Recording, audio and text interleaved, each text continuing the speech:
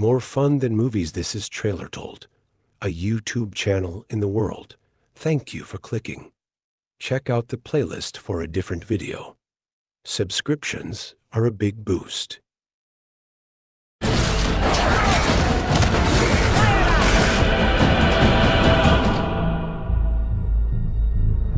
In 2015, FatShark released Warhammer End Times Vermintide, setting a completely new stage for fans to experience the ultimate Warhammer Fantasy co-op adventure.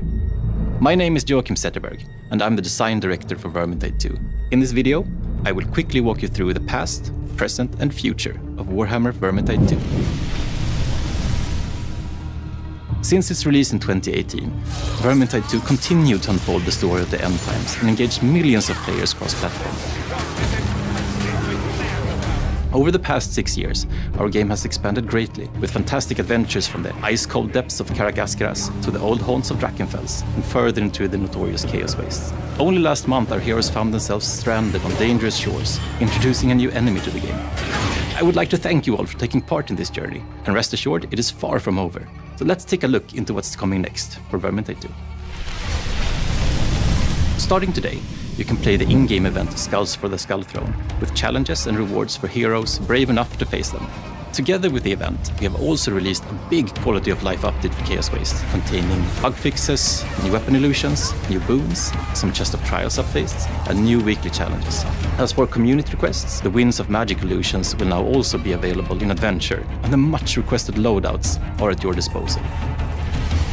So what does the future hold? Well, prepare yourselves for the long-awaited new game mode Versus, as we are finally bringing PvP into Vermintide 2 on PC. On May 30th, bring out your inner Skeven and team up against the Uberstrike 5 in our returning alpha test. We are truly grateful for your feedback in the previous tests, and we look forward to continuing developing Versus with you, leading up to the release later this year. And you can of course anticipate the return of Geheimnisnacht this fall. And then the Uberstrike 5 aren't quite done with the Skeven. So as for when, I have to wait and see, but we can reveal that they will continue the journey in an all-new adventure, while of course wielding some new weapons. So whether you have been with us from the beginning or are just joining, the fight against the Paxton will continue. So on behalf of everyone at FatShark, thank you for these past years. And remember to prepare yourselves for the battles yet to come.